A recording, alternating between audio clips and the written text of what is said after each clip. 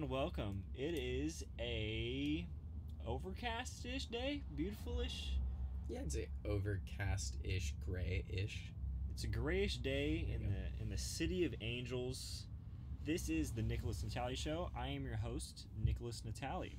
I meet with individuals each week that have found life strategies to live a more fulfilling life. Today is no exception. We have a very special guest. His name, Tanner Risner. Yo, what up? Seasons greetings. Seasons are greeted. Do you feel greeted into your season? I do. I always feel greeted into seasons, mainly because when seasons change, that's always when the allergies kick in. So I always feel very greeted. Greeted with those seasons. allergies. Yeah. Straight in the nostrils, the senses. Oh, hardcore in the nostril sinus area. Oh, that's the worst. It's always the worst. I always get it in the eyeballs. I get watery eyes. Really? Yeah, that's how I'm greeted. That sounds awful. It's pretty That sounds worse.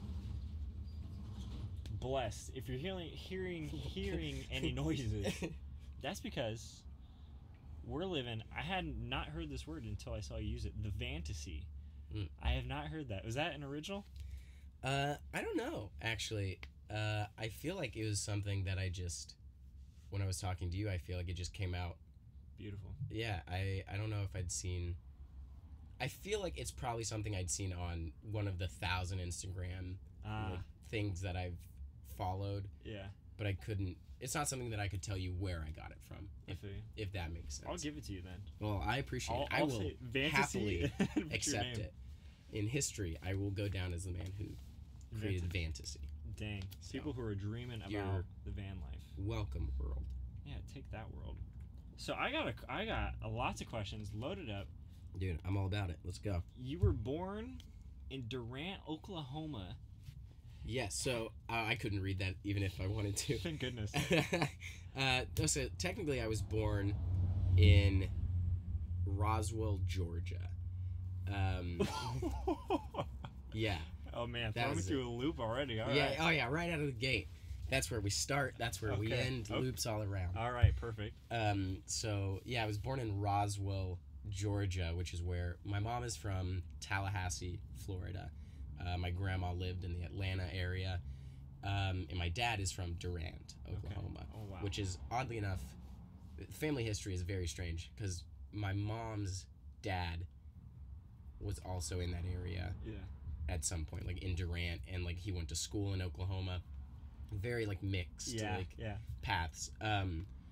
So my parents met in Durant, and then when my mom was pregnant, they went out to visit her mom, and then just stayed out there for the remainder of that pregnancy and birth.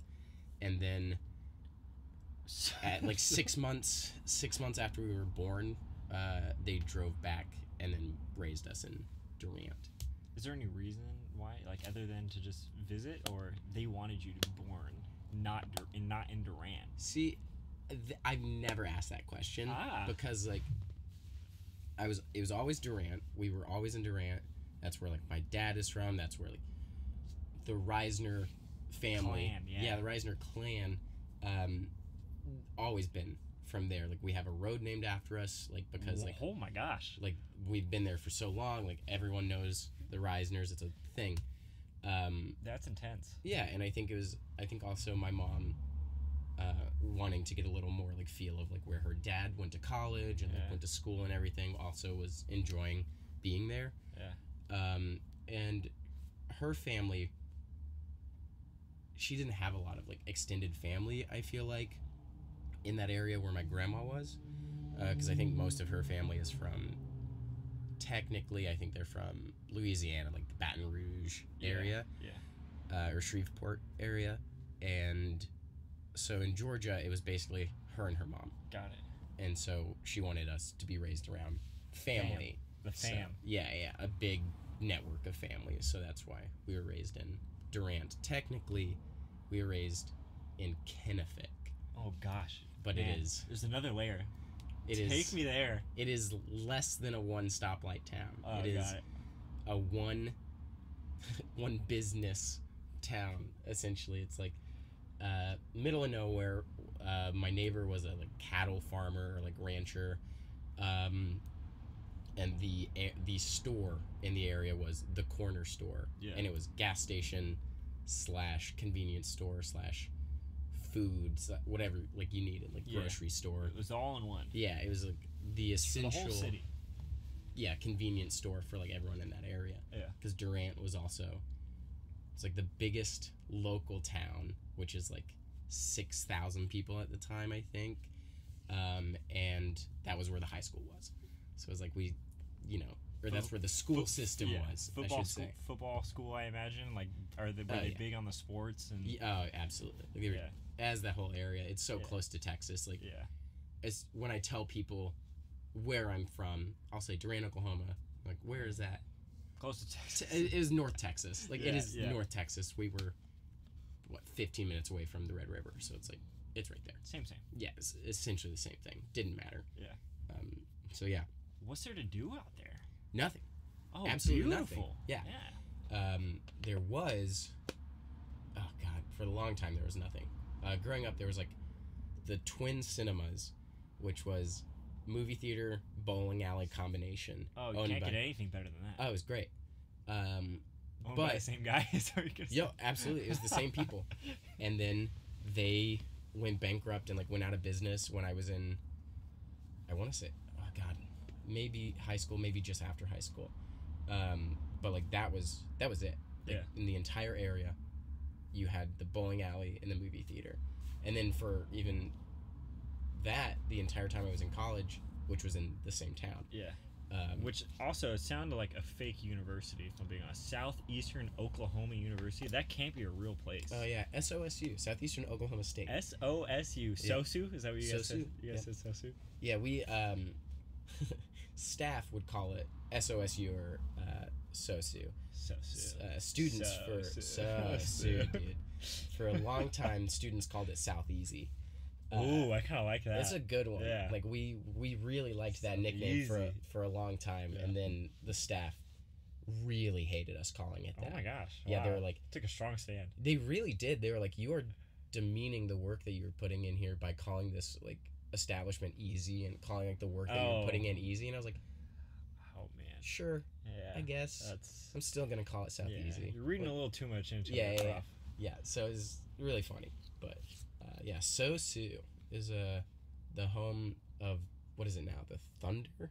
Rolling Thunder? They've changed it a few times. It used to be the Savage Storm, and then... Do you guys have a lot of storms out there? Because you already have the Oklahoma... Like, tornado system and everything, yes, we have a lot of storms. Like, luckily, Durant is close to the Red River, as well as close to, like, Lake Texoma, which is a big... So you can jump in the river if something goes down? You can all of that water in the area really navigates, like, the bigger, like, tornadoes and stuff, like, away from the area. Yeah. So, like, that whole area is pretty well safe because of that. That's good. Which is awesome. Yeah. But it's, like, home of a lot of Native American tribes, like the Choctaw, like, that's where the home... capital, the Choctaw capital is, and their headquarters is in Durant, and so like that area, the Savage Storm came from. Oh, there's native land and a lot of native culture here, as well as like the storm system, and then after a while, the Choctaw natives were like, okay, cool, stop. Savage is not a good word. Yeah, intense. Yeah. Like, let's not do that anymore. It has a different meaning than saying, bro, you're savage. Right. Yes. Absolutely. You're a savage. Sounds right. You're a monster. The difference between 2019 Savage and like Disney Pocahontas Savage is like fine line. Pretty distinct. Yeah. Like so it's an interesting place. It's a really small town. Home of the world's largest peanut? Is that a fact? That is a fact. Have you seen it?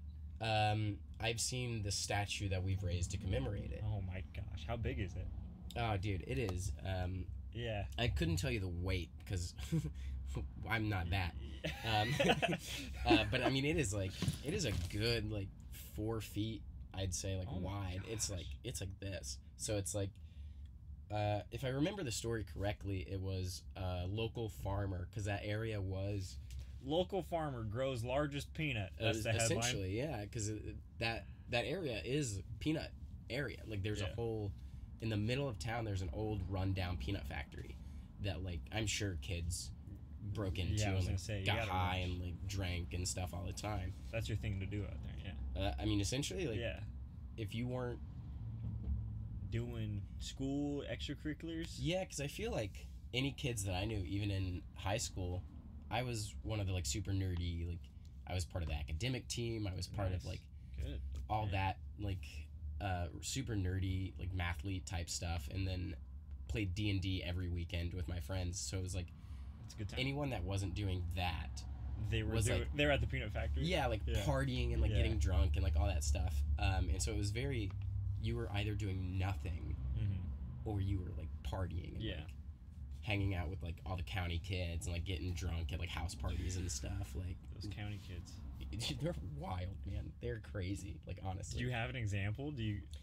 Oh man, I couldn't tell you any specific examples of like, oh, this county kid named Josh did this, but it's like the reputation. Oh, the reputation is wild because it's just like the bowling alley per se. Yeah.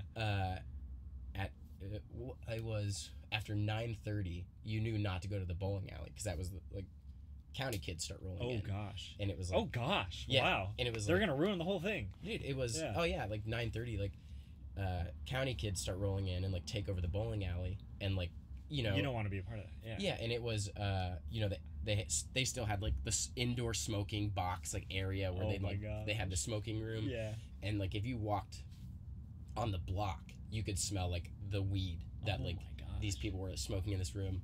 And then I had a friend, a family friend. His name was Luther. That's a dope name. Yeah. Luther Hankins is his full name. Even better name. It's a great name. I think I know of at least 2 times, I want to say 3 times, that he got stabbed. Oh my gosh! At the bowling alley? Yeah.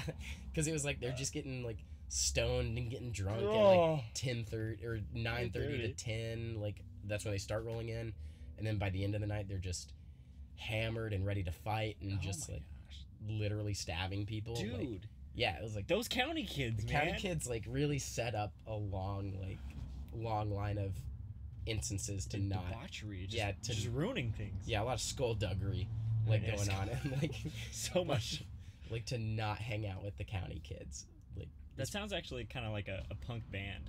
County Kids. So we're the County Kids. Yeah. Yeah, and then Skullduggery would be their first like album name. Yeah. That's a good one. Actually, I like that a lot. Is the album name So Sue? Ooh. So Susie. That's dope. Yeah. Dang. It's a wild place. You got a twin brother. Yeah. I got 2 questions for you about your twin brother. Hit me up. Oh yeah. First one is we've seen the sitcoms. Have you done the twin switcheroo? Never. So we've done a few twin switcheroos. No way. Oh, that's great. Nothing in the sense of like relationship or like sexual like stuff. We never did anything that way. But oh man, the times that I could tell you about us switching classes, like if we, oh my gosh, because within every family or like siblings, it's one sibling is better at something. Yeah. Like that's people strengths. Yeah. I was like better at math, and like my brother was better at like history and stuff, and so like it's like, hey dude, I've got this math quiz that is really gonna kick my ass. I'm like, tight. I got you. Yeah, like I'm gonna go to this, and like I'll go to your math class and take that quiz for you, and like it'll be cool. Oh my gosh. We would do that, and then on April. Oh, that's awesome. Oh, it was great. And then like so we'd just do that here and there, and then on April Fool's Day we would always switch our full class roster. So we'd like so good for the entire day just go from like first period to like end of school. And one time, that's so good. It was hilarious. And like we always had a good time with it. And one time, this also like explains how like small and like connected this town is. Yeah. Because it was the principal of that school. His name was Todd. He after it was a full day of us switching classes. Yeah. And it was the last period of school. Oh no. And one girl Alexa Stump. I'll never forget. I was in, I forgot what class it was, but I remember Alexa 10 minutes into class laughing, and because all the kids, like, we grew up with these kids from, like, from 4 years old, like, pre-K, like, kindergarten, all the way till we graduated high school. So, like, we all knew each other forever. Pretty well, and so, like, all the kids could easily recognize that we weren't the other one. Teachers obviously had no idea. And so Alexa would laugh and just yell at our teacher, like, "That's Tanner, that's not Jesse." Oh my gosh. And I'm like, stop. We still have 30 minutes of class, dude. Like, what are you... Come on, we gotta succeed. Yeah, complete like, the mission. Like, you're insane. Yeah. And so, like, we both got sent to the principal's office. Like, they... Well, how did they... Yeah, like the teacher straight up said, "Who are you?" And... Yeah, essentially it was like, she said... Well, I think it was a mass reaction to where she said that, and I was like, dude. And then, like, and then, like, 5 other kids were like, "Yeah, you're ruining come the on." joke. Yeah. Like, so I think it was a mass reaction of, like, Alexa. Yeah, like, we almost had this. Yeah, we're so close. Yeah. It's so funny. Yeah. And then, so they sent us down to the principal, who was Todd Harrison, and he was sitting there, and me and my brother were in our chairs in front of his desk, and he's like, quiet for a second, he goes, "Who put you up to this?" And he's like, what made you want to do this? Like, who put you up to this? Yeah. And me and my brother didn't look at each other, didn't say anything, and we just go, "Dad." Like, we were just like, "Dad did it." Yeah. Dad did it. And he goes, "Oh, Jackie?" Yeah. And we immediately start sweating, and we're like, "Huh? What do you? Well, you know our dad?" Yeah. He's like, "Oh yeah, we went to high school together. Let me give him a call real quick." Oh gosh. Picks up the phone, and he, like, starts dialing, and you can just see us just squirming and sweating. You don't have to call him. Yeah, straight up. We're like, no, it's fine. Like, we'll tell him that you said, like, this, and, like, we'll relay. It's fine. Like, he doesn't, he'll be very upset if, like, he knows we didn't do it. If he's interrupted right now, it's just a bad time. And then he just, like, he looks at us as the phone is, like, quote, ringing. Yeah. And he's like, "April Fools," and, like, hangs up the phone. That's perfect. And it's so good. And he, like, laughs. He's like, "Now get back to class, the correct class." Oh, that's like, funny. And sent us back. And, like, all the teachers were laughing and having a good time about it. But, like, I'd say that was, like, the biggest extent of our, like, switcheroo. Yeah, like, our tomfoolery is like, and then we'd also play that with, like, our parents. That's funny. That was always a good one. Yeah. Where, because it wasn't just us. It was me, my brother, and then we had an older sister who's a year older than us. Yeah. And then so our sister, we would always, like, pick on each other, and, like, we'd always fight. And then if our mom ever, like, started yelling at either me or Jesse, she would yell at me and, like, "Tanner, you blah blah blah blah." Yeah. And I'm like, "Mom, what? Who do you think I am?" Yeah, go yell at Tanner. Yeah. And she's like, "What are you talking about?" Like, what do you mean? Look, why are you yelling at me? Yeah. Like, what is wrong with you? And just, like, leave. Yeah. And she'd go yell at Jesse. And he's like, "What? Why?" He's like, "What? I didn't do anything." Yeah. And she's like, "Who are you?" Which one are you? Yeah. And so, like, we would play that with our parents. Perfect. Like, it was great. It was a good time. We always had a lot of fun with that. College, we didn't as much. Same college? Yeah. Oh, wow. Okay. For our freshman year, they started catching on. It wasn't as fun. No, it was actually for our freshman year. That was the only year we were in that school together. And then at our sophomore year, my brother moved to a different school, OCU. No. UCO? OCU, I want to say. But I was in the theater department, and he was in, oh God, the music department? Right. I forgot what system he was in at that point. But he, it just never was a thing in the theater department that I was a twin, and, like, it was never discussed, never talked about. Yeah. And so he would walk in after, like, months and, like, almost a full year of us going to school together. Yeah. He'd walk into our theater department, and we are totally different. Like, he, at the time, had a mullet. Oh, my God. It was, like, very, like, hardcore, like, shaved head mullet. Intense. Yeah, and he's also, like, tatted out. He's got, like, tattoos, like, down his leg and, like, his arm and his chest. Really blew it for you. Yeah. You know, like, you can't, no more switcheroo. Well, yeah. But what was funny is, like, it didn't. That's what everyone just assumed, that I had gone out and, like, done all this stuff. Oh my gosh. And, like, over the last couple of days, they were like, dude, you look what different. in the world? Like, just mad. Yeah. Because, like, the theater department was like, you have ruined your body, Yeah, like, your haircut. Yeah. And, like, my teachers, like, lit him up. And were like, that is the stupidest thing you could have done. You're such an idiot. Gosh. And he's like, I think you're talking to the wrong person.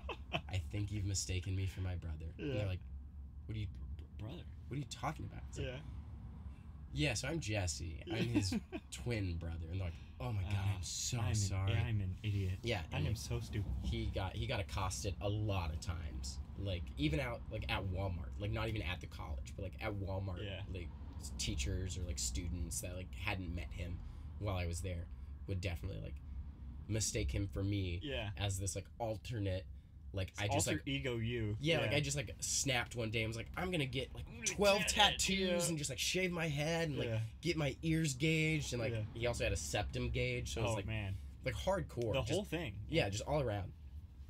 But people were like, yeah, that's feasible to do in, like, 3 days' time. And just, like, those tattoos look like they could heal in 3 days. So, like, there's no, like, cream or anything on them. They look faded. So, like, they're fine.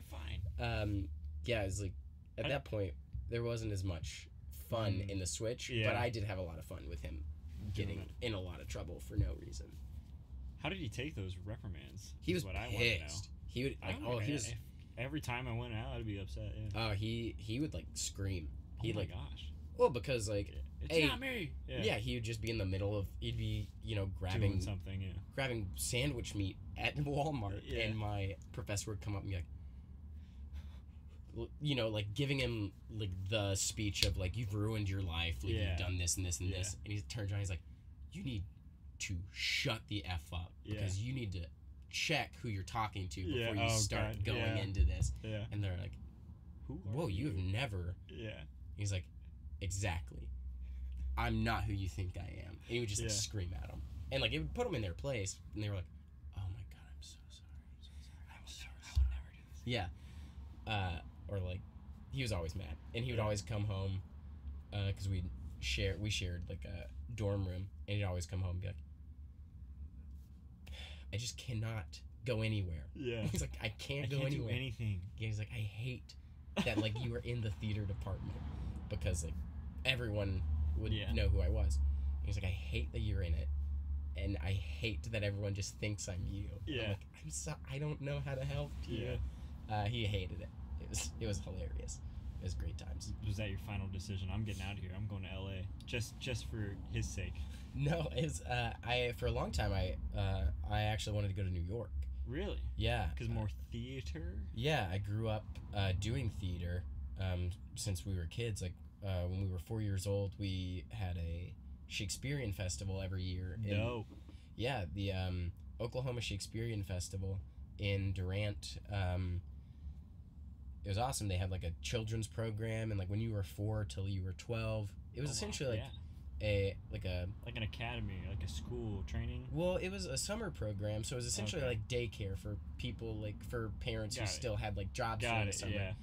So they were like, yeah, drop your kids off and, you know, pay us a couple $100 for the summer, and like we'll be chilling. Yeah, we'll like teach your kids like to do, and they would always do like Disney films, and they'd do stage productions with kids, and so like each kid would get like a line in the entire production, and then we would perform those before like the main stage, like Shakespearean shows or like stuff like that.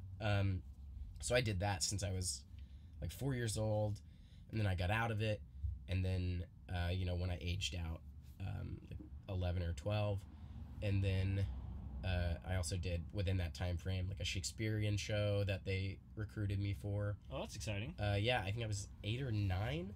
I did Titus Andronicus as like my first professional like theater show. And I was young Lucius. It was that's a dope name too. It was a really fun show. It is also like terrifyingly like gruesome and like bloody and like I mean the whole plot point, like most of the big plot points are like family killing each other's family, and like one of the big moments is like someone cooks this grandfather of like say for instance I'm young Lucius, my grandfather cooks Tamara's sons into a pie that he serves to everyone at dinner. Oh my god. And so like there's scenes on the oh my god yeah, it's crazy. There's a really, really fun movie version that Anthony Hopkins is in. It's very interesting, very like modernized, you know, somewhat like Romeo plus Juliet with like Leo and everything, like in that same style. Tried to modernize it, but you know, and there's scenes on the stage production where they're like hanging upside down and he's talking to them and like slitting their throats and like they're draining blood on the stage. Is this when you were still a kid? Yeah, I was like 8. Like oh 8 my gosh! What the heck? Yeah, I mean, like for the most part, Did you process? Were you aware of those plots? Yeah, because I watched the film and like I did my research on it, and so I was like, oh, okay. Okay. That's a thing. Okay, I understand. Yeah, that's nuts, guys. They're like crazy. Yeah. Like those are weird, wild, like dangerous people. I get it. Dangerous guys. Yeah. I don't want to be part of that. Those are villains. Yeah. So like I did in that way, but I mean I didn't see a lot of those scenes anyway, because on those scenes I'm not sitting there watching them do that. But yeah. So and then I got out of it when I aged out. And then when I was in high school, they brought back the thing, it was called teen theater. And so when you were, I think they restarted it when I was like 15 or 16. And I came back and did a couple more years of that. And then I did theater at South Easy. And just, you know, forever, that's always what I had done. So I always assumed like, oh, I'll go to New York and do theater or like do that. That's the reasonable next step. Or feasible. Yeah, it was just always like, that makes sense. That's what you do, Yeah, it just makes sense. And then when I was in college, my sophomore year, a friend of mine, maybe it was late freshman year, a friend of mine he was a communications major, because we didn't have any film or anything at the college. But for one of his communications classes, they had to do like a small film. Yeah. And he's a writer, and so he wanted to do like a big production. Oh yeah. Tell the whole story, you know. Yeah, and so he came over to the theater department and like held auditions and like did this whole like casting thing, which was really cool. And I had never been like a part of like a film casting audition. And so I was like, oh, okay, this is fun, and like I want to see what that's about. Yeah. And then I got the role as the villain in this like zombie western film. I mean, after your play experience, you had to be the villain. Oh yeah. And it was like a zombie western, like post-apocalyptic like film, and I was on that set, and we were there for like 12 to 14 hours. The first day, and I was just so excited and just so jazzed, and like it was totally different than theater. And it was like new. Yeah, and it was new and like refreshing, and it was also like, oh well, it's more immediate, because like with the theater thing, it was like, oh, I'm doing like 3 months of rehearsals to and like nail this thing. To like just get it in, and then you know, then I do that same show, you know, 5 times a week for like 2 months. You know, and so it was like, oh, we do it, and then I never do it again. Yeah. So I was like that's it. And then I can move on. Legacy. Yeah. Yeah, and then I can move on to the next thing and like tell more stories quicker with like a broader, like obviously if done right, but like a broader appeal and like can easily get more distribution, more eyes on it, especially with like the internet age and everything. And I just like immediately fell in love with it that first day, and I was like, oh, well, I've got like 2 more years, so I guess I'll finish out my theater degree, but film is where it's at. But this is what I'll do. And then from there just started doing like short films and stuff in like Dallas and Austin, and then by audition or by your own creation, your friends? Audition. Oh, dope. Yeah. Got like, there was a casting office in Oklahoma City or Stillwater, Chris Freierhofer was his name. He's an awesome guy, and he's still like casting a bunch of stuff, and he has a lot of credits. One of the nicest guys. I went up and auditioned for a few things with him, and did a couple shorts in that area. Went down to Austin and filmed for like a week on this really fun short called Roadkill Zoo. That was like my first professional film. Yeah. That I did down there. And then 2014, when I graduated from South Easy, I took like essentially the summer to work 2 jobs to gain money to just like move. Yeah. Out here. Yeah, and then I moved out here. But it seemed like you did a road trip beforehand, right? Just to see what was going down, or did you just straight come here? I just straight drove out. Like wow. I didn't come out. I didn't check out LA. I didn't. Wow, you went in blind. Yeah, I didn't know anyone that was out here. That's hardcore. I knew there was one alumni that I knew out here. His name was Chris Page, and I think since I moved out here, I think I've seen him twice. Oh like I hung out with him like a week after like I came to LA just to see like what's up and like what he does and like how he's like figuring it out. I mean, yeah. And then I think I've seen him once after that.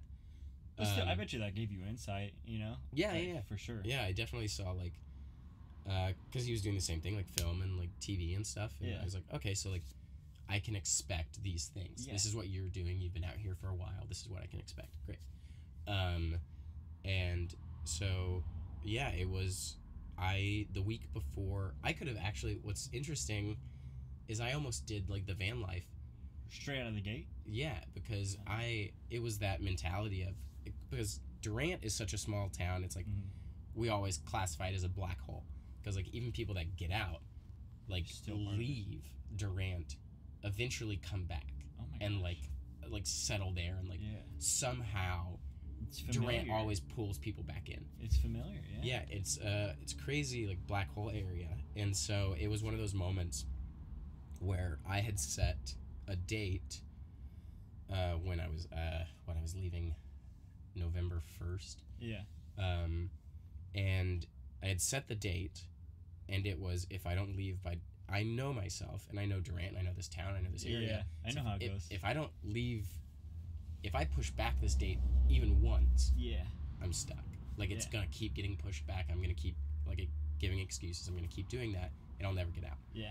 So it was, I didn't have a place to live. I didn't know anyone, so I didn't know who to rent from. I didn't know like the areas that were nice and safe. What's good, what's bad, yeah. Yeah, and so I was like, well, I'll just drive out, live in the car for like a few weeks until I can figure something out. And then, like, whatever. And then a friend of a friend of a friend. Oh my gosh. Eventually, like, it was one of those, like, telephones. I was going to say, that seems like LA right there. Yeah. Yeah, like, essentially, it was, like, a buddy of mine who had gotten me into the theater program at South Easy. It was a week before I was leaving. And he said, hey, I know a friend who needs a roommate. If you're, like, since you're leaving next week, like, here's his number. And I was like, sure. Yeah. Called him. And he's like, oh, actually, no, I don't need a roommate, but I have a friend who needs a roommate. Oh my gosh. And I was like, oh, okay, it's already getting a little sketchy. It's getting a little sketchy. Yeah. I was like, okay. A little suspicious, yeah. And then, like, called his friend. He's like, I don't need a roommate. No, not another. But this guy needs a roommate. And I'm like, oh, okay, I guess. This is what it takes to get to LA. Yeah, I guess, like, get me in touch with this guy. Yeah. And he was super nice, but it was also, like, still pretty sketch because I got a hold of him. And then it was like, hey, you know, like, let's text and, like, see if, like, I like see if you. there's some gel, Yeah. And then it was essentially, I forgot if it was 24 hours or 48 hours. But within 2 days of, like, talking to him, I was still in Durant. And he was like, hey, man, I know this is going to sound super sketch, but we have to sign the lease tomorrow. So if you're in, you need to send me money. And, like, we need to get this going. Yeah, so he's like, so you need to either send me this, like, 2 months of rent? Hell yeah. Or not. And I was like, I've been texting you for, like, 2 days. Yeah. You seem all right. Like, you seem... Oh, you did it? You went for it? Nice. Yeah, I was like, yeah, you seem chill. Like, you like X-Men comics? Like, yeah, I guess. Yeah. And, like, sent him rent, and then the first day I met him was when I moved into the apartment, And then I lived with him for 2 years. Oh, see, like, there you go. He was awesome, and like it worked out really well. He introduced me to a lot of my friends that I still am really close with today. A lot of friends that got me like some really important jobs in my career, and like got me into a lot of places that I would not have been able to get to if I hadn't have met him. So it worked out really, really well. But it was a crazy turn of events. Yeah, and I was totally anticipating living in my living in my Kia Rio for a few weeks until I figured it out. Yeah. But it just happened to not work out that way. So then when you came out here, what was the first job? Was it Smosh or was it something else? No, the first job was Patron. Dope. Yeah. Hey, that's making it work. Yeah, I took a couple of months because, I'd never been out here. I'd never seen the West Coast. I'd never I'd seen the Gulf of Mexico. I was gonna say, have you seen the ocean? Yeah, I saw the Gulf, but I'd never seen the coastline. You know what I mean?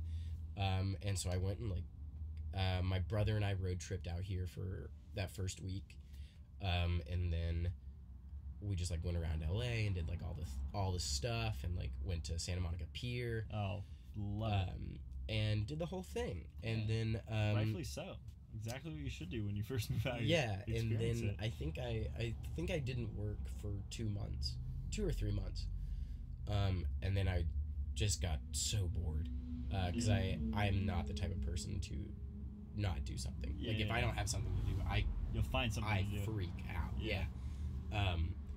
So then I was like, okay, I got to do something. I don't know what 9-to-5 job can I not care about. Yeah.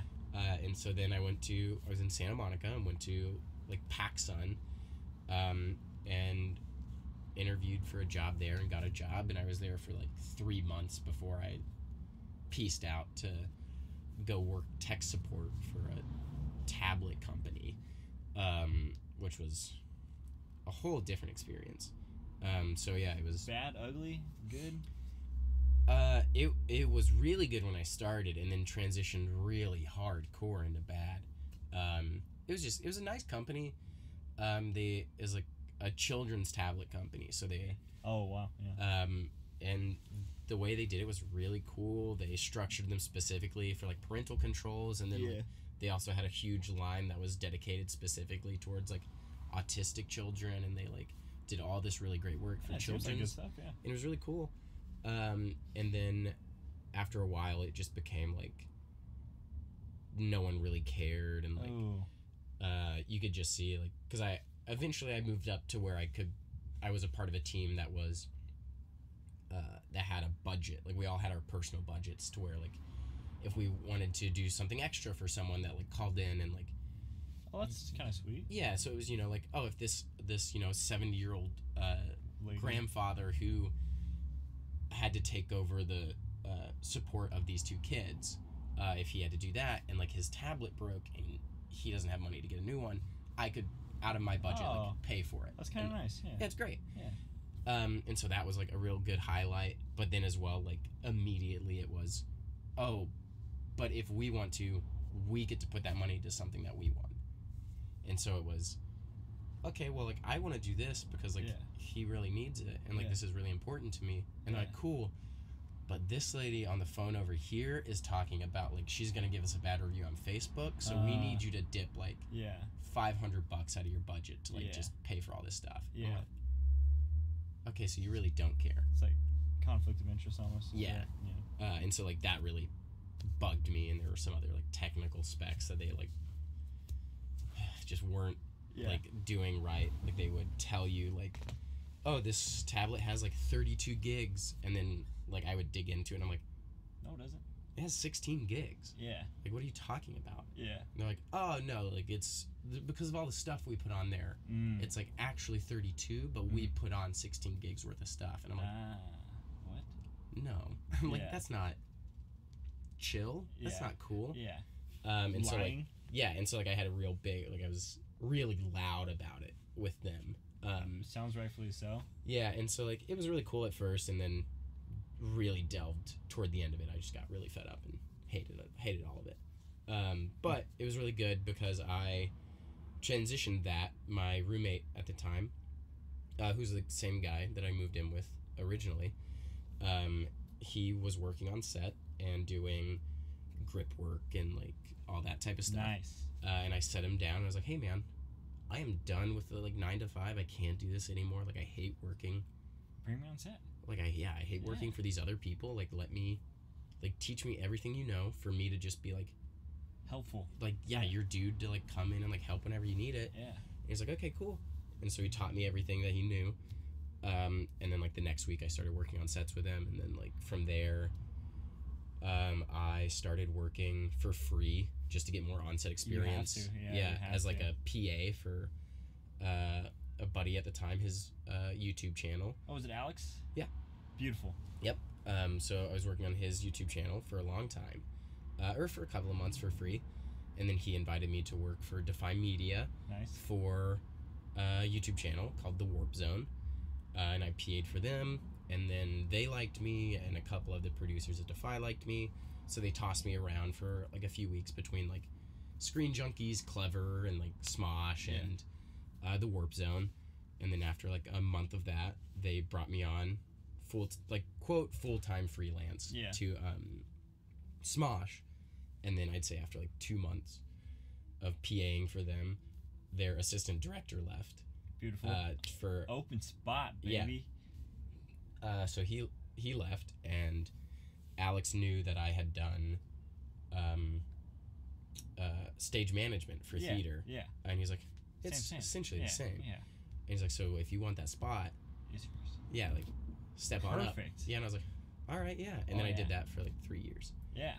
So yeah, it was like I was saying, like it all worked out essentially because I didn't have a plan. Yeah. Coming out to LA, because Alex was introduced to me by Taylor. Wow. And so it was like a very meant to be sort of deal. Yeah, very like random, like you say, meant to be. Yeah. I'm curious as to, so Smosh is this huge YouTube channel. Yeah. What's something that you wish fans knew, like that they don't, that they just wouldn't, you know?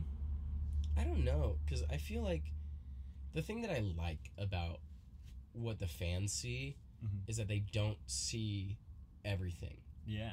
Because like with any company, there's like stuff that you don't like. There's stuff behind the scenes that isn't exact. Like it is not perfect, and like that's what I like about what is seen by the fans is like you get to see the good, like the product. Yeah. Because like everything backstage, while it's all good and I had like a great time, it's like it's chaos. It is absolute chaos.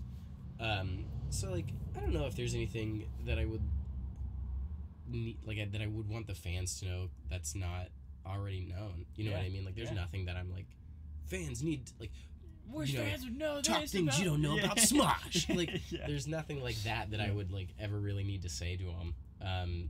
Just like they're people, you know, just like everyone else. And like I think that is a big thing that I've seen with all those talent that I worked with for a long time. It's like in that space that they're in, it was actually really interesting to see like how affected they are by the fans, because their comments, their opinions. Oh yeah, like the way that people treat like even like new incoming members of that channel was devastating. Really? Like yeah, there were a lot of fans that and oddly enough it was a lot of the female casts that would come on, and for months like it would be like they wouldn't allow them to like look at comments. Like hey, oh like my gosh, it's just gonna upset you, like don't don't look.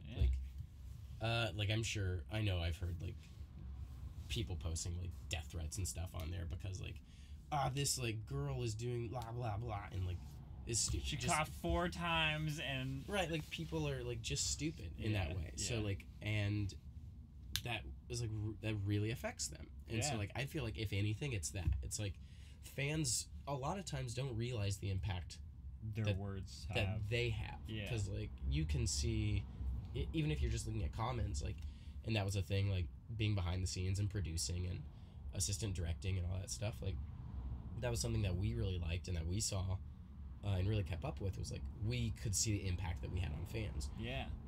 And so which is beautiful. Yeah, which is great. And like we love seeing that, and we love like, you know, going to conventions and like seeing those people get really emotional and like really like impactful and like really tied in and like knowing everything about everyone. It's like really awesome.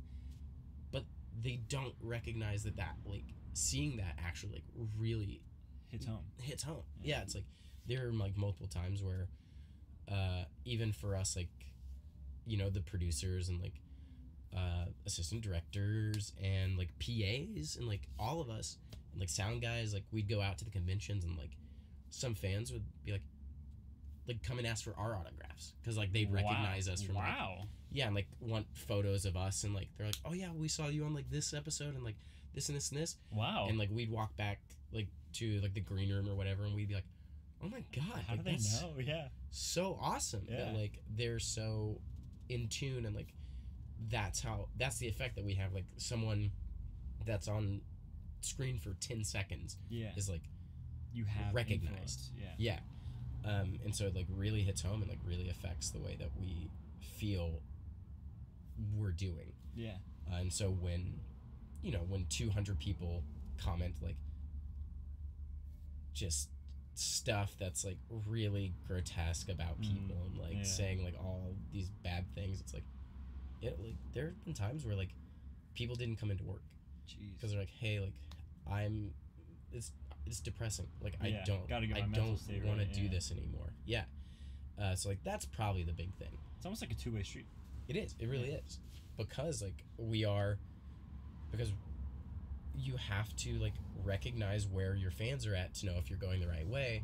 So like you take stock in like what they say. So it is really important to hear those things, and so it really affects you.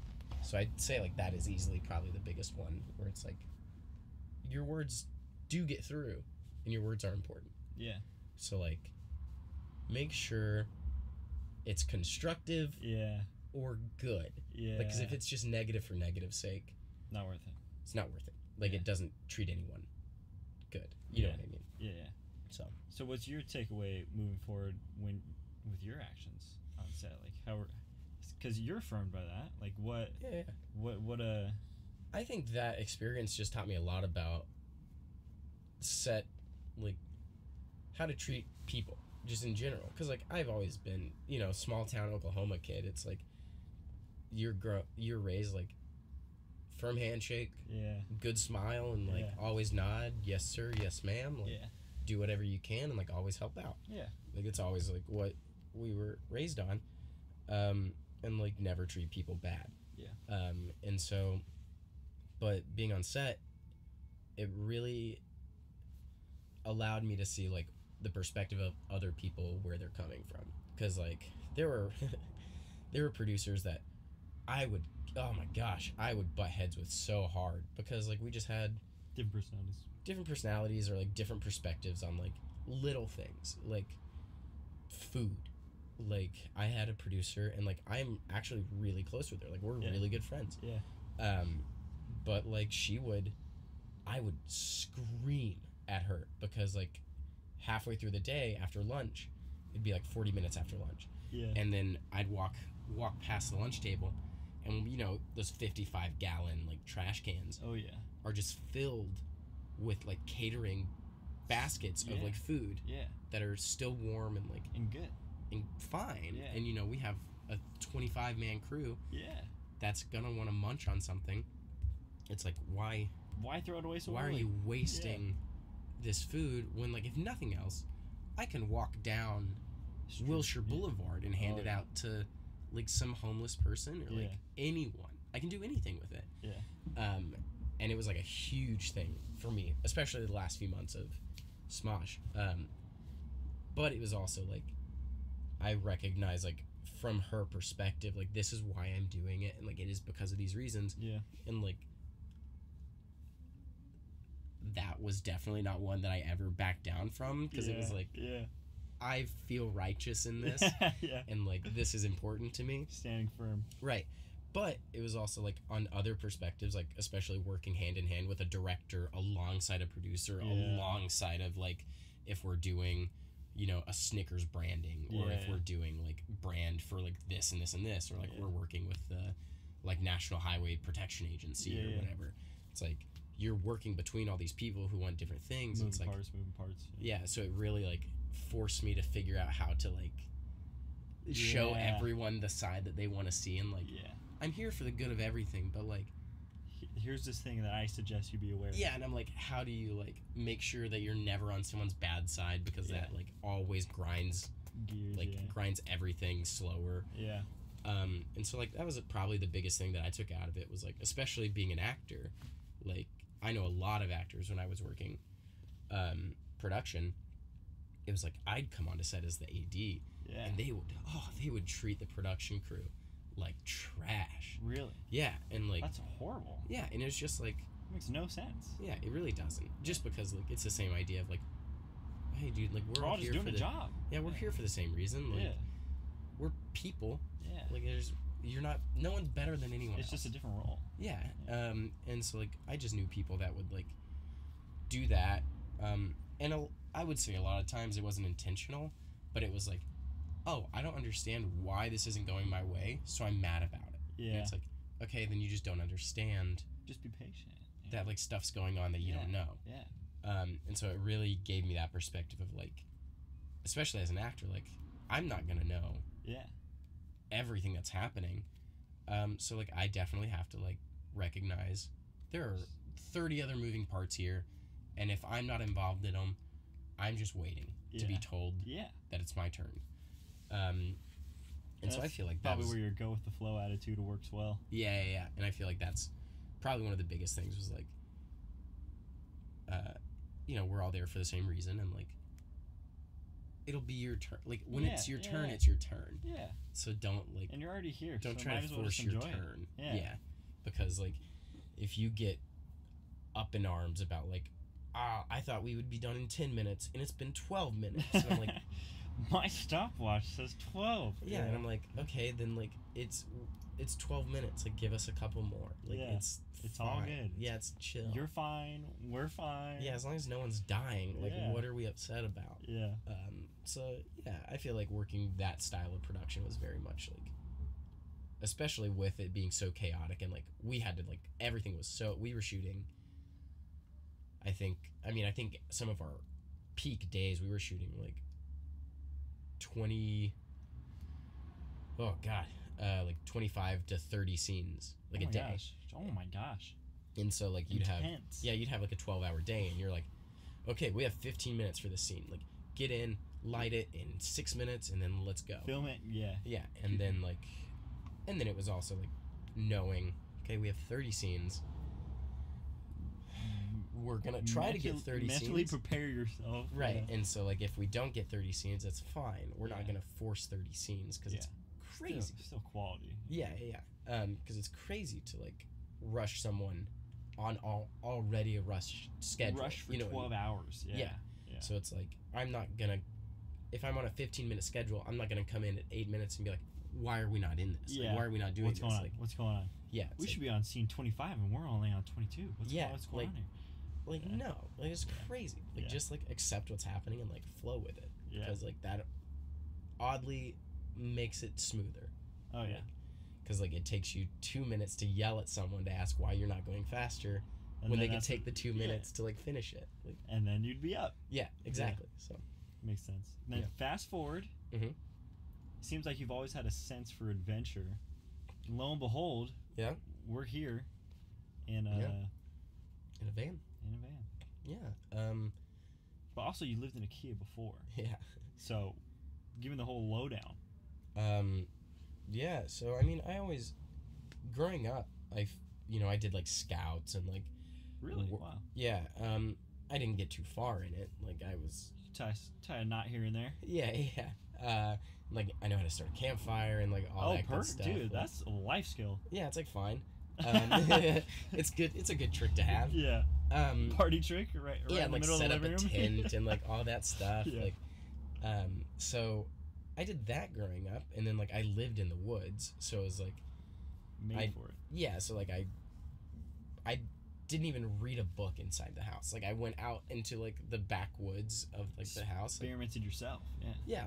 Yeah, like I would grab a book and like we had, you know, our house and then like a small plot of land around it and we fenced it in, and then there were like woods on the east side of the house, and then the other side was like plains and like for our neighbors' cows and everything. Yeah. And so I'd grab a book and like go out into the woods and climb a tree and like sit in the tree and like read my book. And so like I was always outside. Yeah. And like that was always a thing.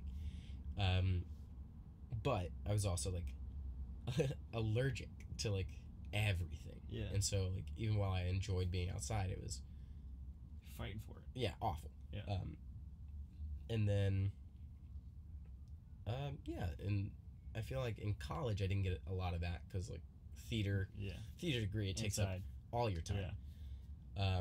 Like you lose relationships. I don't know how many like relationships that I had. It was like just fizzle.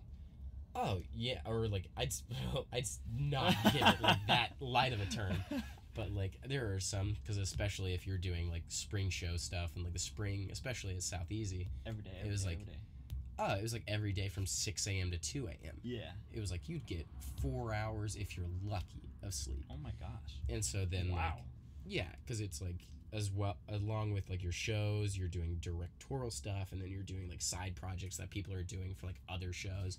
So you're like in like 24-hour play festivals, and like there's a lot of stuff going on. Yeah. And so you're just there constantly. Yeah. And so like you just lose track of everything. Yeah. So like I feel like I lost out on a few years of that. But I was always very oh god, what's the word? Like I want to say individualized, but that's not the word. Independent? Thank you, independent. Yeah. I was very independent growing up. It was always like a thing for me. And then, which is why I was never worried about living in a car when I drove out here. Yeah. So I was like, well, I'm doing it for myself. This like, is it's fine.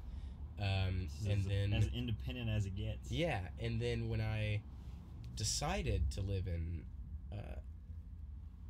van life. Yeah, because I still, you know, I'm independent, but I'm not stupid. So it's also like I will do my research and figure out what I want and like what I need and make sure I'm doing it properly so that I'm not burning out and reckless. Yeah. So then I like did a lot of research, and it was also very similar to moving out of Durant. I set a date that was June 1st of 2018, and I was like, it's like if I have a van or not, like I'm moving out of my apartment into a vehicle. Yeah, I'm leaving. Yeah. Like, and I lived with Alex at the time. Nice. And I like talked to him. I was like, hey man, like this is a thing, like just so you know. And I gave him I don't know, like 3-4 months, something like that. It was a while. And then, you know, June started coming around. He was like, hey man, I see you don't have a van. I noticed just a little bit. There's no van in the driveway. Yeah, you haven't found anything yet. Do you want to like? And I was like, no, I got it. No, it's fine. Yeah. Okay, cool. Go with the flow right there. I got it. It'll turn out. Yeah, dude, it'll be cool. And I was always very minimal. Like, like I was telling you, I lived in a hammock. Yeah, that is a huge. Yeah, it's been like it's been 3 years now that I've lived or slept in a hammock. You sleep in a hammock. Yeah, even when I was in an apartment before. Oh my gosh. When I was still living with Taylor, my first roommate in Los Angeles, I bought the hammock and like set it up in my bedroom because it was the very minimal like aspect of, okay, what can I do that like I can sleep in, that gives me the most room, that is like the best of both worlds. Like how can I like maximize my small space and make sure like everything is like as small a footprint as it can be. Yeah. And I have always pretty much lived very minimal or like nomadic. I've never really allowed myself a lot of stuff because I've always known, even like I'd say in high school, I was never big on like relationships, like or like doing a lot because I was like, oh, I know, like keep it simple. Yeah. Keep it simple. I know that I'm leaving, and like I don't want like too many roots to like keep me, and I don't want things like tie me down. Yeah. And so like I've always lived that nomadic, like long-term nomadic of like 2 years. Yeah.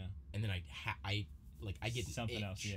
Like at the 2 year mark, like I have like a new chemical interest, reaction going on, of like I cannot be here anymore, like a claustrophobic, like I gotta go. That's the adventure right there. There's something else out there that I need to know. Right. I'm not living everything. And I've always been like very big on like, that's a great way to put it.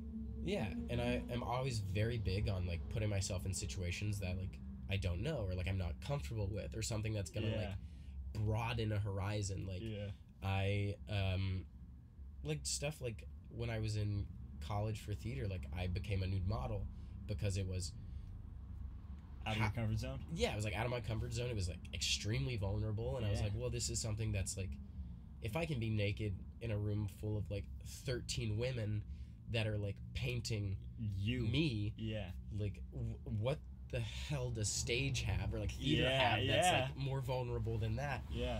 So it was like always putting myself in those situations. Talk about breaking barriers right there, like that'll it was a weird one.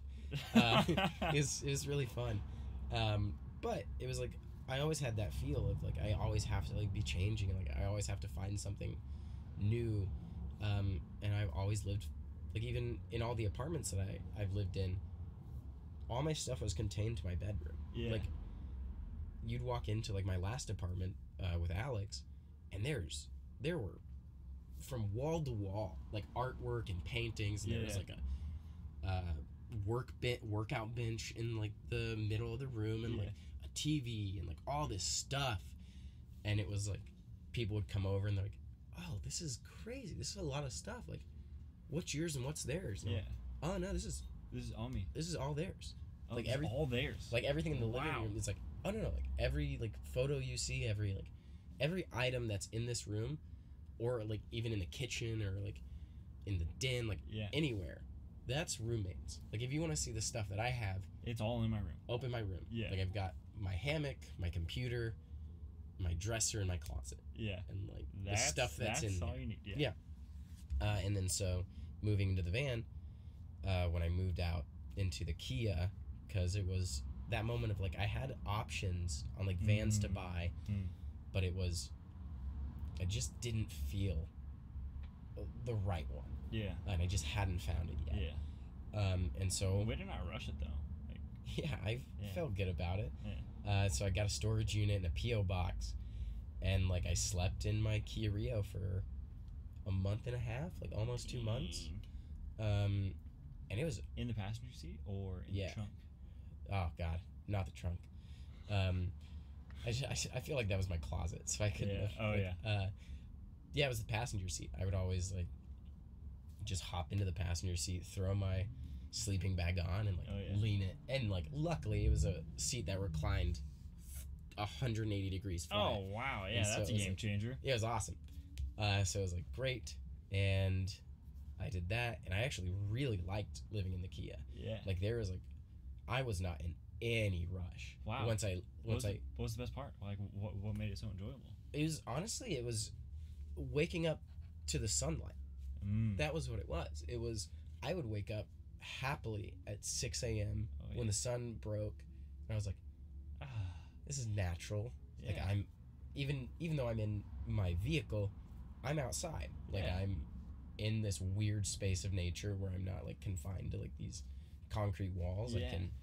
I can go wherever I want, and like I am where I am.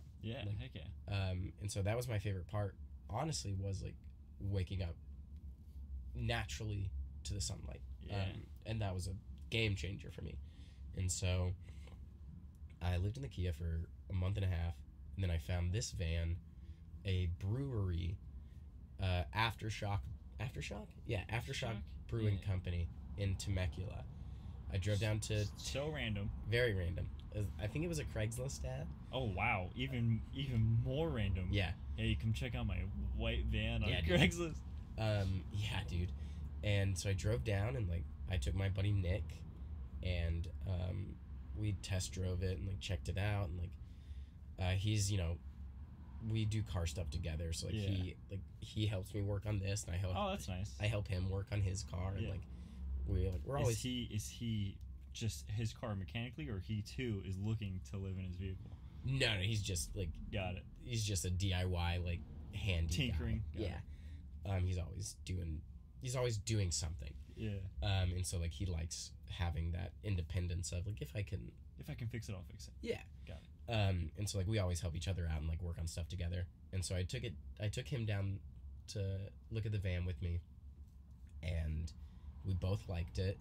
It's obviously, as anything, it's got its like characters. Yeah, it has some flaws. Yeah, like the sliding door. Yeah.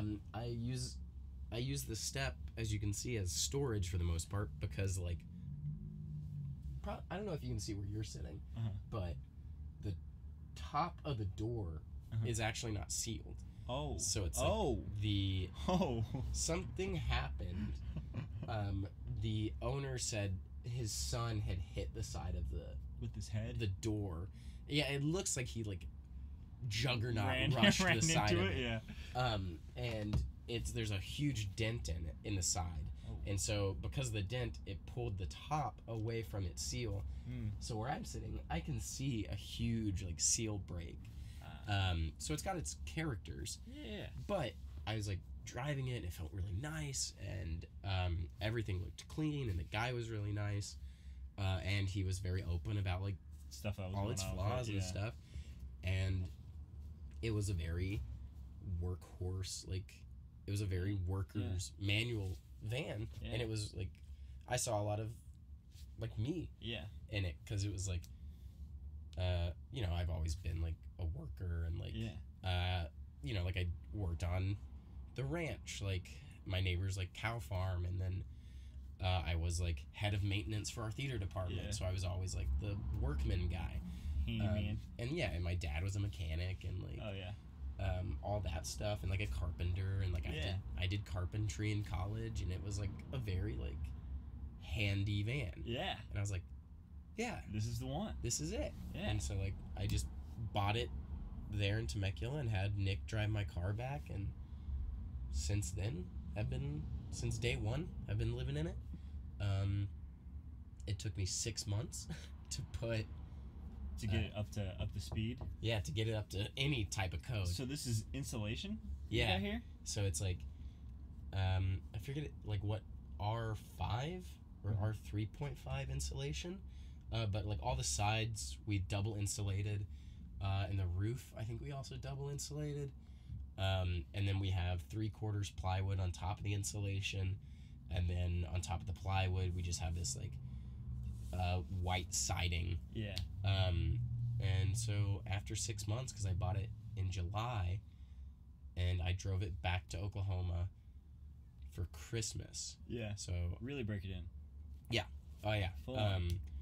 But until Christmas, I hadn't done any work to it. It was exactly a hammock, and that's it. Yeah, I like literally connected it to that, like, you know, because it's a cargo van, so it's like got all these like notches in the wall. So I just clicked it to that notch, and to that notch, and and I just had two. Yeah, and I had two like big duffel bags. One was like clean clothes, and one was dirty clothes. All you need. And that was it. That's all I had. You know, my laptop. And so for 6 months, it was just as it is, and like it was cold as hell at night. Oh yeah. And, like, oh yeah. You know, in the summer it was 150 degrees in here. Yep. And then in December, Dad and I, and my mom also helped. My mom helped me do like the flooring, like snapwood flooring. Yeah. And like put in the cabinets. And it's just coming together. Yeah, and like we just did that, and then it's been 6 months now since then, so it's probably time to start doing something else. Yeah.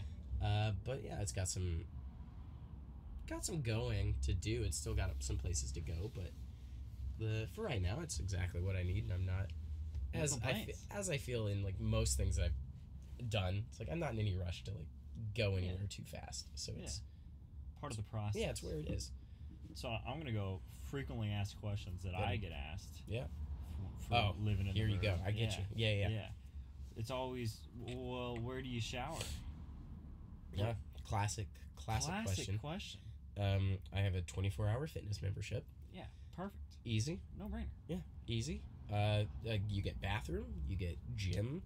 You get showers. Yeah. You get access. It's a great place. Yeah. As long as you don't pick like one specific one to go to. You can get like float around a little bit. Yeah, you can go like any 24-hour fitness like across the nation. So like even if you're traveling, you can just hit up a 24-hour fitness. You've already got your membership. Yeah, get a you don't have to pay $8 or $12 for a shower like you do at the Love's truck stops. Yeah. But yeah, it's like really simple. They're pretty close to just about everywhere. Yeah. Like I'm always within like 7 minutes of a 24-hour fitness. Yeah. Yeah, I feel like it's always something that people. It's like their go-to question. It is their go-to question, and it's never thought of. I know. Well, I feel like the answer's there. Yeah, because I always my thing is always, okay, if you just put it on yourself for like 10 minutes and ask yourself, where would you go? Where would you go? Yeah, like right now, if you could not get to a bathroom, if you did not have if your house burned down right now, where would you go? Where would you go to the bathroom? Yeah. And they're like, oh, probably the gym. I'm like, there you go. Wow. It's boom. that easy. Yeah. Yeah. Do you use the bottle for taking a whiz in the night? Or no. I've had to like once or twice. It's emergency cases. Yeah. Got it. Have you had any other close calls? No. I've nice. Especially like, I am really good about like if I'm asleep, I'm not waking up. If I've got to do anything, I'm not waking up, then I'll wake up and I'm like, okay, it's time. Like, here we go. I've got time, so I'm like, hey, I can head over to the 24-hour fitness. Like, but yeah, I've never been in a bad situation. Like, I've lived in it for almost a year now, and like never had any super close calls. Yeah. And then, food is always the next question. Yep. What's your strategy for food? I have a single burner propane cooktop. Single burner's where it's at. Yep. I got a big Coleman grill. Oh yeah. Too clunky for me. Yeah. I mean, I use it, but I think it's too big. Yeah, I eventually want a super clunky one because I eventually want an oven, like a propane oven. Yeah. That has both the cooktop and then the big oven. That's getting fancy. Oh yeah, that's real fancy. That's glamping right there. But I have the single cooktop, and then I do a lot of those camping style like pastas where you just heat up water and boil it. Or PB&J is always a classic. I don't have a fridge, so it's like you got to do stuff that'll keep. And those 3 things will keep. Yep. I also do. I try to as often as possible, like keep up my veggie and like fruit intake. That's really smart. So every so often, like I always buy like the big, like at Ralph's or Kroger's or wherever, they'll do like the huge thing of apples that you can buy for really cheap. I'll grab that and like a bunch of bananas or like a big thing of oranges and like have them in the my cabinets at the lowest rung, so it's like super shady and like really cool, and they'll keep for a long time down there. That's nice because it's like almost a natural fridge of like shaded. It's not there's no heat down there. Like it's pretty nice, and they keep for a while. And like tuna, it's always a classic. Tuna is great. It's incredible. That's a go-to. Yep, I'll do like pickles. Dang. Yeah, because they'll keep for a while and not need like refrigerating. They're great. I wish I could find more pickled items like pickled eggs and like pickled okra. Dude, I bet they're out there. Ooh. If not, pickled okra. I love pickled okra. It is like one of my. Okra? You don't know what okra is? No idea. Dude, I gotta find somewhere to take you for okra. It's just like a seed vegetable. It's like it looks like a little tiny like cornucopia almost. Like it's a string. Yeah. And then it's just like filled with these like white seeds. Wow. It's really sounds elaborate. Yeah. When you bite it, sounds a sophisticated vegetable. It is. You have there. I do not think it is sophisticated. I think it is very like southern and like a very like dirty like vegetable. Got it. So I definitely don't. I wouldn't classify it as that. But they're very good. It was a huge thing in like Oklahoma and Texas. Like if you're having a barbecue, like you gotta have okra. If you're having, a lot of people actually didn't do grilled okra. It was like you get deep fried okra, and it's incredible. Yeah. People don't like it because it's very slimy. If you like, if you grill it, if you don't like fry it, it's very slimy, but it's very good. Sounds bomb. Gotta find somewhere to okra it up. Yeah, there's not a lot out here, but pickled okra is very good, and no one in LA sells it. And that's a market right there. I found it once at a Ralph's like 2 years ago, and I have gone back to that. I don't live in that area anymore, and I will go back to that Ralph's like every couple of months and be just to see if they've got it. They definitely don't carry it anymore. It has been like 2 years since they've carried it, and I still go to that Ralph's to like hopefully catch a glimpse of it one day. But yeah, that's essentially what it is. Just fruits, vegetables. Those like Baby Bell cheeses. Yeah. Because like they don't need to be refrigerated because they're in like wax. Yeah. So like you can keep those for a long time. Dude, obviously you don't try to keep them too long, but just cuts. But. Dude, I was doing the PB&J diet. Like, dude, it's great. I did it for too long though. Like, I was only having PB&Js for like 2 weeks straight. Yeah. It'll wreck you, dude. 2 weeks? Yeah, nah, dude. I was no time at all. Every single day for every meal. Dude. Oh, bro. Before, like the first roommate I had, Taylor. Yeah. There were 4 of us in that house, and I honestly, and they could testify to this, it was like the last 4 months at least that I lived there. Oh my gosh. I didn't dirty a plate. I didn't dirty anything but a butter knife. Born for this. Like, it was my favorite thing. I would walk down like 3 times a day, like make 2 PB&Js, fold it in a paper towel, walk back up to my room, and like they were worried for a long time. You putting peanut butter on both sides or one Nah, side? dude. Oh, bro. Sorry, I put them on both sides. And then jelly on top of both of them? And then jelly on both sides. And then can't do it. Together. No, can't do it. You do a half and half? Yeah, the jelly doesn't sog the bread if you do it that way. I need a little bit of soggy bread. Okay. Like a little bit of like wet bread. A little moist, little dampness. A little like gelled bread. Yeah. It's pretty good. I feel you. Yeah. Homeless experience? Have you encountered any homeless? No. So I'd say the closest thing to like, I'll give you 2 examples. One, because I, at this point in my life, fairly positive it was just a drunk guy and he wasn't homeless. Yeah. I was living in my Kia. This is when I was living in the Kia. Yeah. I was still discovering like where was good to park and like everything. Hey, that's hard to figure out. Yeah. Yeah, especially like the first couple weeks or months or whatever. And so I parked on this street that was like retrospectively I was parked right in front of this bar. Like I was directly across the street from this bar. Yeah. But it was like dark and like their bar is there's no lights on the outside. Yeah. It's just very like calm and like there's nothing going on. Yeah. And so I didn't think about it. And like I turned the car off and I have like manual locks. So I forgot to lock one of the back doors. I got in the passenger seat. Got in the sleeping bag. Yeah. I'm asleep. And like I said, like I'm a heavy sleeper. Yeah. I've definitely become a lighter sleeper living in the van. But at the time, I was out. You could smash my window. Wow. And I would probably just like shake a little bit. But I was sleeping there, and then I hear my car, or I feel my car shake, and I hear like a thunk of the door closing. And like I'm still like half asleep and like not recognizing what's happening, and I just look because I'm flat. My head's in the back seat. Yeah. So I just like look to my like up into my left. Yeah. And there's a dude sitting there, and I'm like, not mad, not scared. Yeah. Just like, dude, get out of my car. Yeah. Like, yeah. And he like looks at me super confused, and I'm like, dude, get out of my car. Yeah, what are you doing? Yeah, and I'm like, what is wrong with you? Yeah.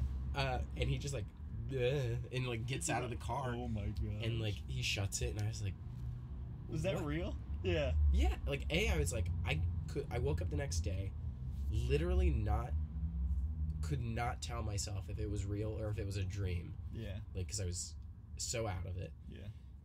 And then I was like, okay, it was either some homeless dude that just wanted to hang out. Yeah. Or some drunk dude that thought I was his Uber. Yeah.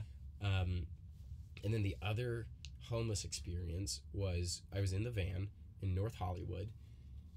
It was incredible. I was in the hammock and just sitting there reading my book. Yeah. And I hear this guy start like shuffling past, and like you know you can hear like talking to himself and like doing this whole thing. And so I'm like, okay, it's a homeless guy. I'm not really worried. That area's got a lot of homeless, and I've never been accosted by anyone. You just kind of got to be aware. Yeah. And so I'm like, okay, that's a guy. Yeah. And he gets right next to this door, and he just like you know, they like every so often they'll just like blurt out things. Yeah. And he. Oh no. I laughed so hard because I couldn't hear anything. I couldn't hear his conversation to himself. Then he got to this door and he just yells, "God's favorite movie has an 8% on Rotten Tomatoes," and just keeps walking. And I laughed so hard, and like it took every ounce of willpower to not open it and go, "What movie?" Yeah, that's what I want to know. Like, I absolutely had no idea what was happening. And I was like, I'll never figure out what movie he was talking about.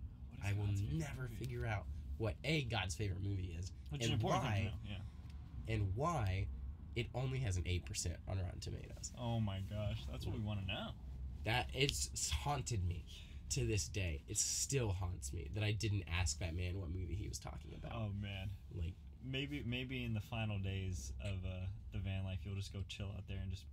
Oh, hopefully I'll see him again one day and just be like, "Hey man, let me know." About like 10 months ago. Do you remember talking to yourself about God's favorite movie? And he's like, "Oh yeah, all dogs go to heaven too." It's like, thank you. Have a nice night, sir. We'll see you later. Here you go. Yeah. So I'd say that's like the closest experience that I've had. Nothing like, no one's broken into it. Nothing's like, thank goodness. Yeah, no one's like tried to like get anything out of me. Like no one's tried to like mug me or anything. So it's been good. It's been a good time. The last frequently asked question that I typically get, which I don't know, I get it frequently, but I don't know if it's a frequent for most van lifers. No. I always get asked, do you get lonely? I get asked that quite a bit. Yeah. So I think that, I've known, before I moved into the van, I've known a few people that lived in their vans. And that was a big thing that they told me, was like, yeah, and I found that really interesting, because that was one of, specifically my buddy Billy. He was like, yeah man, like I've been on and off like living in the van for like 2 years. Yeah. And like that's my biggest hurdle. Really? Is like I will get so lonely. Wow. But also like I feel he moved out here in the van. Yeah. When I moved into the van, I was lucky enough to like have lived in places and like met some people. Yeah. Built like, some community. Right. Built this relationship and like these communities that you're talking about. And so in the van, it actually made me more sociable. Like, which is, everyone finds it really interesting because they're like, that doesn't make sense. You live by yourself. Yeah.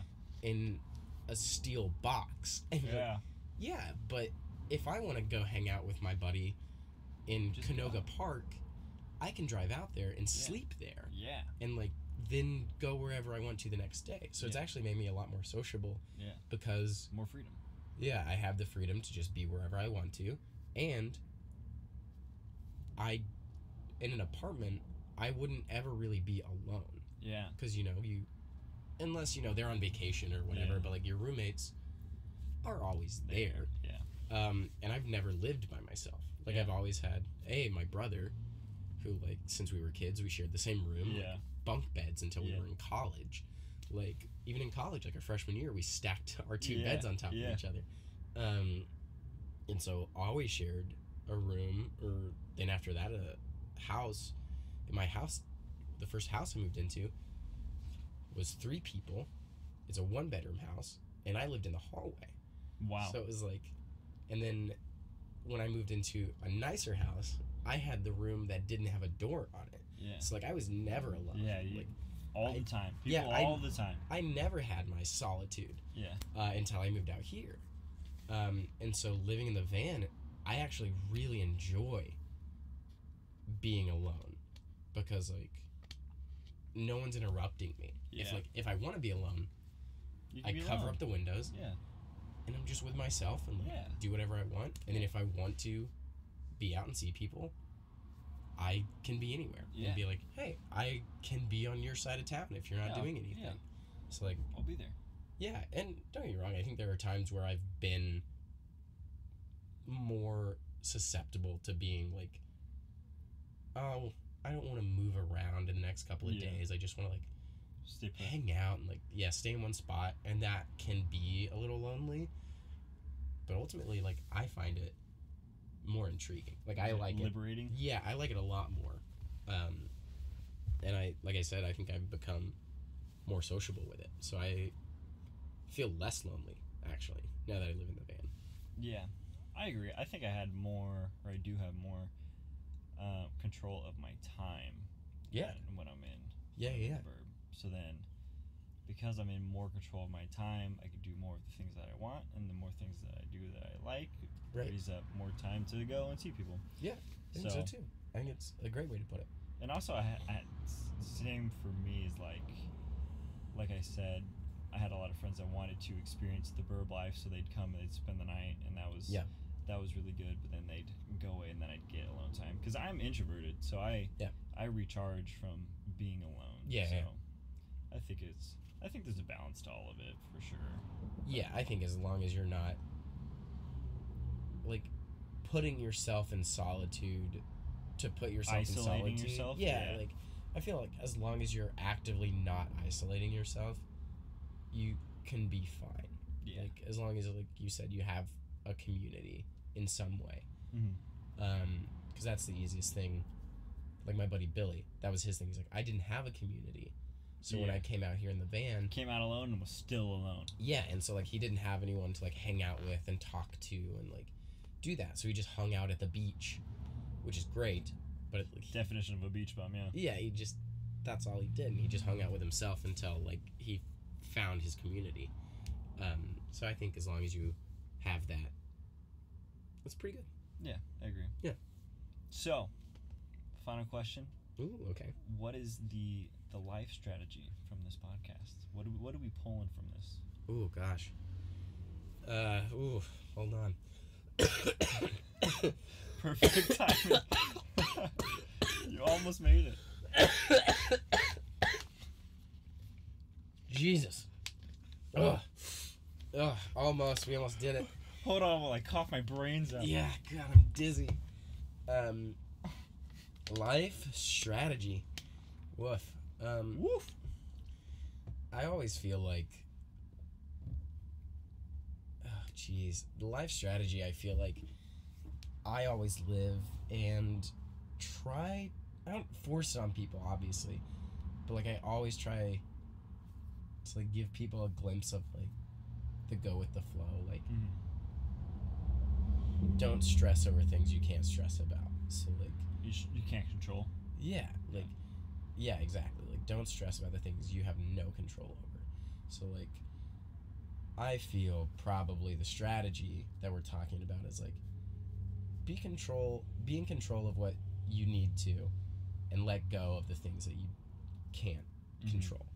Because that's going to make you just so much happier and, like, really put into perspective about, like, what's important to you and, like, what you need to concentrate on. I feel like is my big takeaway from everything that we've been talking about. What do you think? Mine is... I like that you are strong with integrity. Like, I think it's dope that you stand up for yourself and stand up for things that are right. I think that's a big takeaway. Simple living is always going to be good. I think being aware of the impact of the words that you have, or the words that you say. I think that's a really good one. Yeah. Yeah. That's huge. Ooh, I love the sense of adventure. I think that's huge. I think that's something a lot of people miss. That's what I'm saying, yeah. And, like, that is the quickest, whether it's, like, friendship or relationship or what have you, that's my quickest turn off. Is, like, if you're not adventurous in anything, I'm like, I don't I have literally nothing to say to you. Yeah. Like, we are not on the same page. We got nothing to do. Yeah, nothing to talk about. Yeah. So I think that is a big one, for sure. I think more people need to be even, like, slightly more adventurous. Yeah. Like, yeah. I mean, start small. Yeah, you know? exactly. You don't need to do it, like, climb Kilimanjaro tomorrow. Make it, like, 6 months. No. Yeah, exactly. Just start training. Yeah, do it now. Yeah. You don't need to do that, but, like... You can wear socks with sandals. Yeah, you know? yeah. Chacos. Yeah, break out of the flip-flop macho. So, yeah, I think that's a really good one. I like that one. Where can we find you on the internet? I really... The only place you can really find me anymore is Instagram. Bless. It's at the Tanner Risner. You can try to follow me on Twitter. You could try. But, like, good luck on seeing anything I post, because I will post, like, every 6 months or something. Nice. Yeah, when someone, like, finally physically calls me. And it's like, will you please... Like, say something. Normally it's my brother, because he's always on Twitter. He's like, I have tagged you in, like, 15 things. Yeah. Can you please respond? I'm like, oh, God, I have a Twitter. I forgot. But, yeah, hit me up on Instagram. Check out the van life and the on-set acting adventures and whatnot, all the stupid stuff that I post. Yeah. It's all there? Yep. Sweet. Thanks for being on the show. Thank you for having me. This was a lot of fun. Heck yeah. Heck yeah. Sweet. Bye. Let's go get a brewski. Beer.